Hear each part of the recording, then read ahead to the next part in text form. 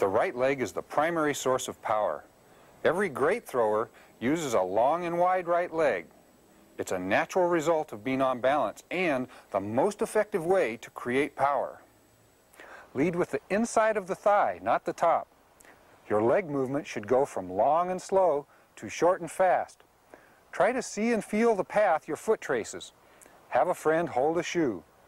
Try to touch it with a wide right leg. To shorten your leg, bring your foot under your knee. That creates power.